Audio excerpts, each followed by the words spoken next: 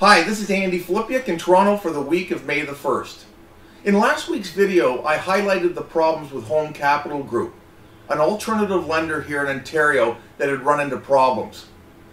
Well, in last week's trading, we saw the stock drop 65% in one day as the regulators have finally stepped in and forced the company to take on a $2 billion line of credit to deal with their problems.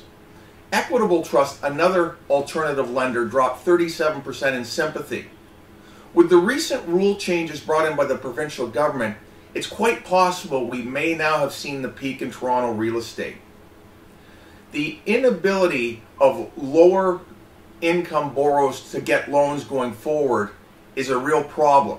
And this is like the plankton theory that we saw in the US. If the low end can't get financing, then people can't move up and the whole housing market stalls.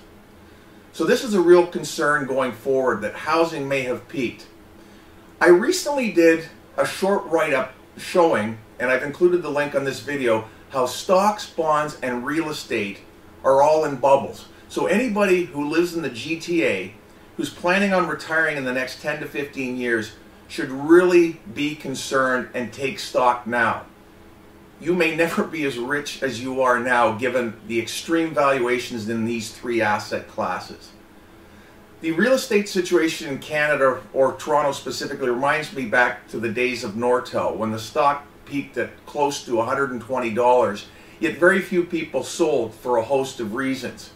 With Toronto real estate prices off the charts, now is the time to consider if you need to look at selling your house for possible retirement income down the road. Thanks for watching.